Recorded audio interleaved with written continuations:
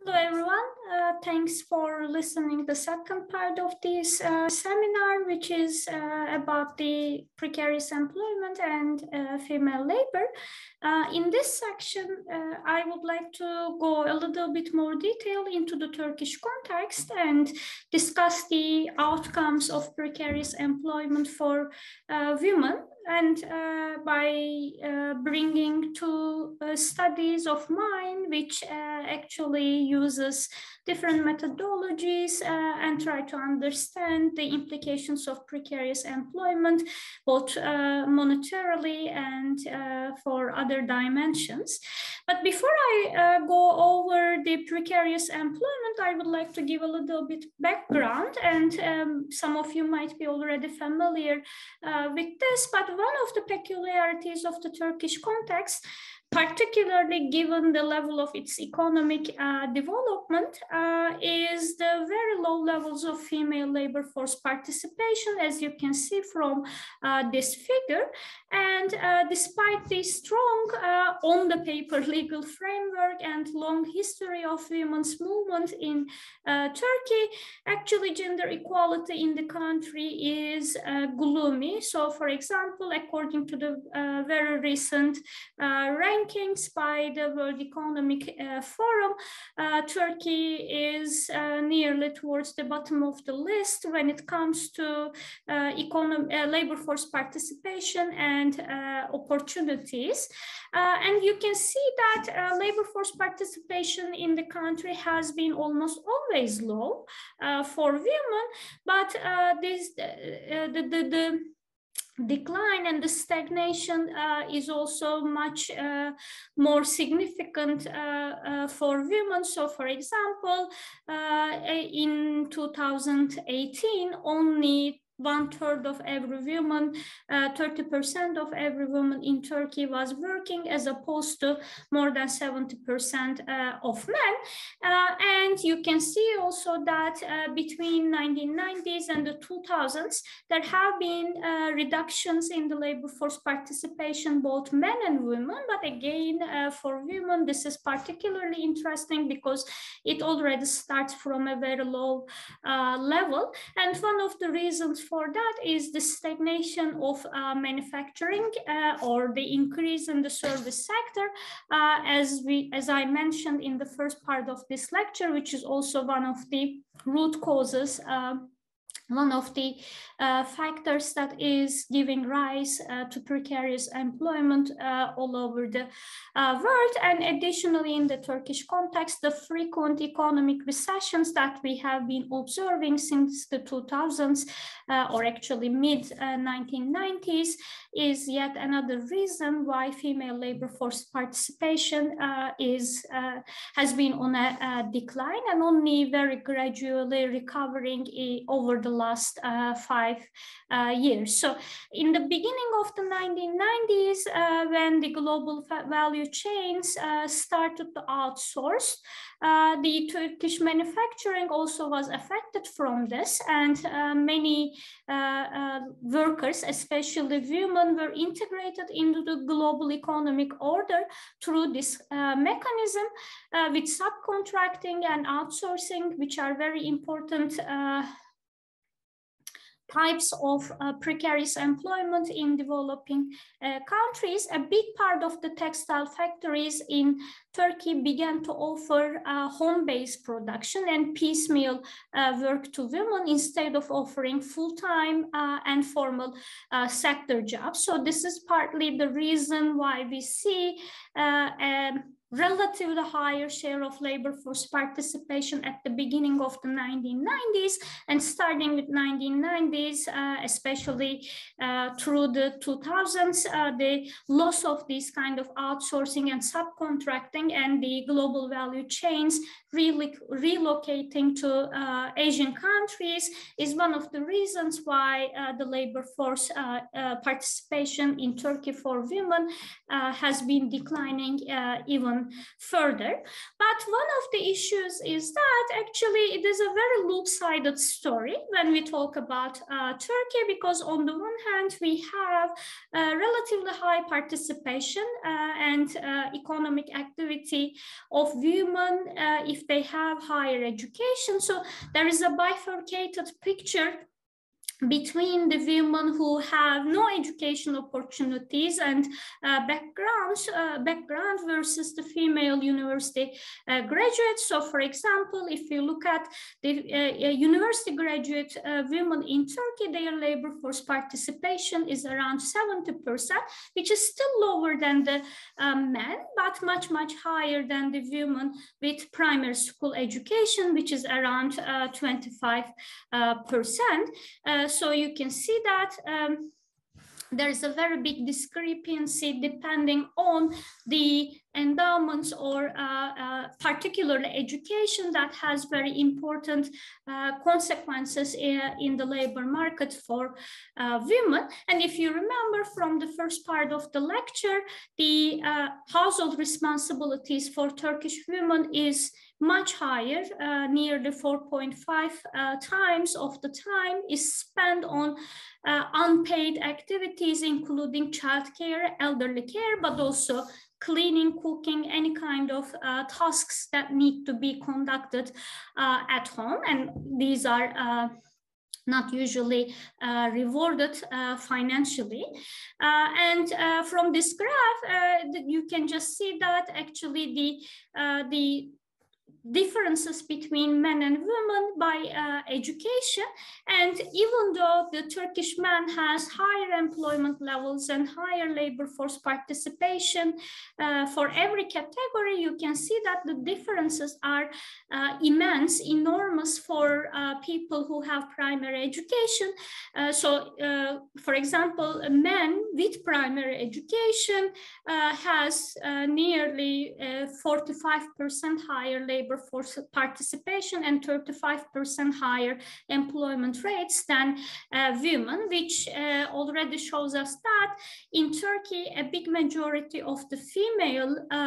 females are discriminated or are in an underprivileged position, because when they have lower education, they are almost automatically excluded from the labor markets. And the second problem is that even when they enter labor markets, the type of the jobs that they find are very unique or very precarious. So the male breadwinner model and the patriarchal social relations that give rise to the gender division of labor and lack of opportunities for women to take part in waged and salaried economic activities are reinforced when women enter into the labor force, because when they enter, they are only able to find precarious non-standard employment, which reproduces this kind of patriarchal relations and make women to allocate a lot of time, either because of the expectations or because they are working in less paid, lower paid and less quote unquote prestigious jobs. So what happens in Turkey is that despite the slight increase in labor force participation in the recent years, the type of the jobs that women get are not necessarily working to their advantage, because the meager feminization of the labor markets in Turkey are not necessarily transforming the adverse conditions for women and the gender norms. In fact, the informal sector employment and the subcontracting schemes, outsourcing, and all kinds of precarious arrangements are very much reinforcing and augmenting the patriarchal social relations and gender division of labor, where the women are mostly employed in low-paid jobs with limited social security and no prospects of advancement, which means that the household duties and unpaid care activities continue continue to be falling on their shoulders disproportionately. So when we say women are employed disproportionately in precarious employment, actually you can see that in the Turkish context, this is mostly informal jobs or informal sector economic activities. So if you look at the male versus female temporary arrangements, and here temporary means not having a permanent contract in Turkish kadrolu. So any kind of subcontracting, any kind of agency work is considered as temporary, and there is no gender difference in the sense of share of male or the female workers in such occupations, in such contractual types. But if you look at the male versus female informal employment, you can see that despite a decline, especially up until the 2015, the female informal employment is staggeringly high. I mean, it has been much higher in 2000, so around 72% with a decline, but still more than 50% of the women are employed in the informal sector, which is a very, very high percentage. So among all the working women in Turkey, more than half of them are in the informal sector, and you can imagine the informality in Turkey, even though it's heterogeneous, mostly means low wage and legally unprotected work. And one of the reasons why we see such type of precariousness, informality in the Turkish case is that as the Turkish manufacturing firms with globalization and opening up the borders and export-led industrialization, basically started to use untapped female worker as a cost-cutting mechanism, and they saved on labor by informal arrangements and home-based schemes. So this has been a trend that has been going on since the 1990s, these piecemeal home-based informal contracts or informal work arrangements between the global value chains at any stage of these value supply chains and women, but also in the Turkish context, again, not very specific or unique, that the internal migration and the urbanization, which escalated in the 1990s, caused low-educated women to leave their agricultural jobs and cities, the villages and the provincial areas and become unemployed in the cities, which further decrease the reservation wage in the Turkish context. So the informal arrangements that are part of the global value chains, especially in manufacturing, but also in some service sectors, internal migration and the low education opportunities of given to Turkish women are the primary reasons why they have been disproportionately employed in informal sector and continue to be employed in these jobs. So one of the problems obviously is that informality in Turkey means no social security in most cases. There are very few exceptions where people are paid enough to contribute on their own. And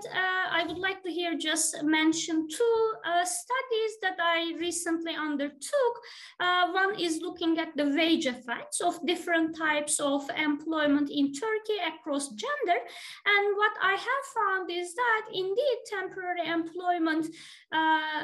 reduces the wages in Turkey for women, although not as much as informal employment. So the worst type of precarity in Turkish context for women is informal employment. And surprisingly, temporary employment, not having a permanent position, do not have wage penalties for men. Obviously, there can be other disadvantages to temporary employment, but at least the earnings decrease. The losses in earnings is not one of the adverse influences that men have to suffer, whereas in the case of women, for example, the hourly earnings are cut by 11% for any woman, keeping everything else constant, including age, education, the sector, occupation, and firm level characteristics, earn 11% lower than a person simply having a permanent contract. And the picture becomes even more despicable for informal employment, where women lose on average 37% of their wages, of their hourly wages, as opposed to 15%. So informal employment lowers the earnings for everyone, both for men and women, but the magnitude, the impact is much higher for women, and this 37% hourly decline roughly corresponds to 1,150 Turkish liras for a person, assuming the person gets minimum wage. And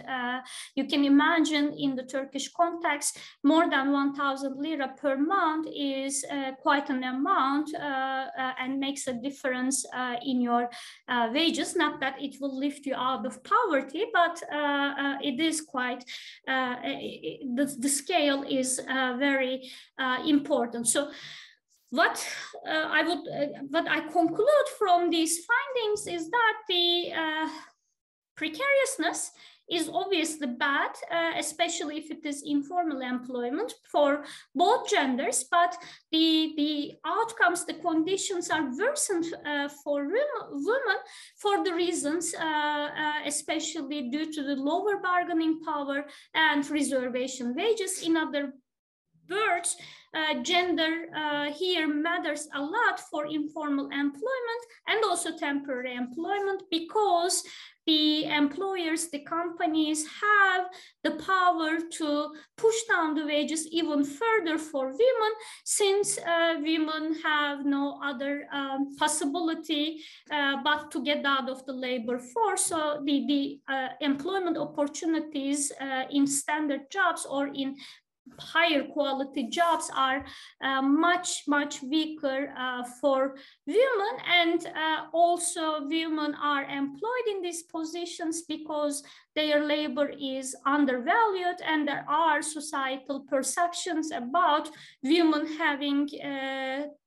or women being obliged to greater responsibility at home. So in a way, almost the paid activities in the labor market of women are seen as supplementary rather than primary. The second set of findings are coming from the interviews that I have conducted on the field with precarious employees in very different positions, both including the formal and the informal, as well as temporary positions. And what has been found here is is quite intuitive in the sense that all interviews mentioned job security, no social security benefits, and lack of statutory rights as their most crucial problems. And you can see that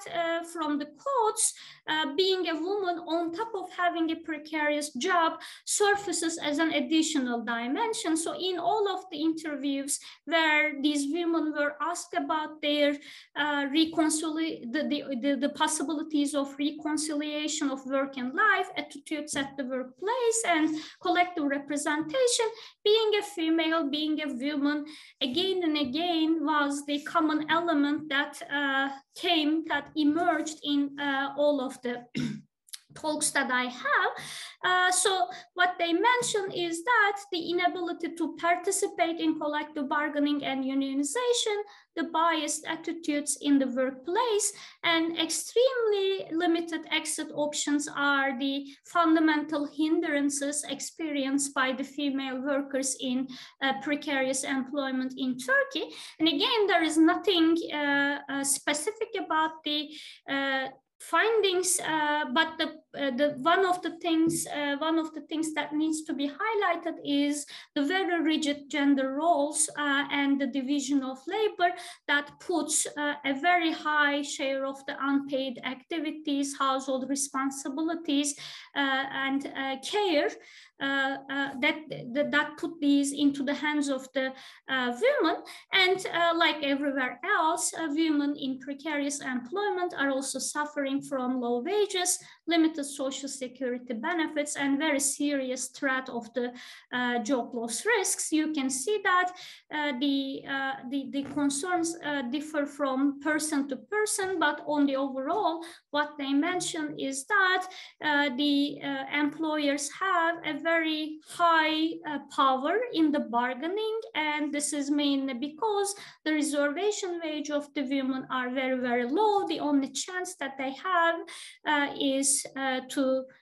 be dismissed, to be fired, and in that case, they have to mostly leave the labor force or find another job that is equivalently bad or have poor working conditions. It has been also raised that the unemployment in Turkey is increasing and the wages as a result are quite low. So there is always the threat, the insecurity of employment losses, which creates a lot of stress and adds to the pressures at home. And also it has been mentioned that, again, in the Turkish context, this economic crisis, the economic downturn is making the labor market situation to go sore for everyone, but especially for women, because they are told to be much more dispensable for the employers, and they will be the first ones to cut down if there is a need, if there is a restructuring or recession in the economy. So overall, what we have seen is that the precarious employment, and in the context of Turkey, informal employment is the major source of precarity, has many adverse effects on women, and these adverse effects are because of the patriarchal relations and the much lower chances, much lower opportunities women have in the labor market, which actually aggravates the already negative impact the precarity has on everybody in the labor market. So let me stop here, and I hope this at least gave all of us a chance to perhaps go into more detail about what type of precariousness these women are experiencing and what can be done about it. But let me finish the seminar here, and once again, thanks everyone for listening and for the team of the Turkey Beyond Borders to give me this opportunity.